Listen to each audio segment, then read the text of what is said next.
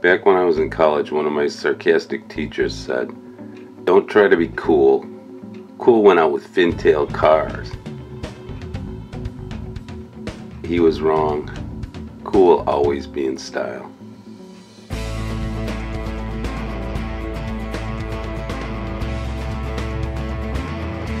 I live in today's world, but I swear when I paint, I am in another time. A time when America was a very different place. I paint with a reference towards things that fascinated me when I was younger.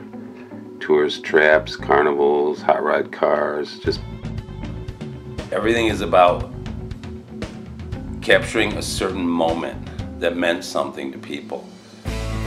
When in the paintings where I combine type and a visual, and sometimes they're done for humor, sometimes there's a sarcastic angle, sometimes there's an absurdity angle, but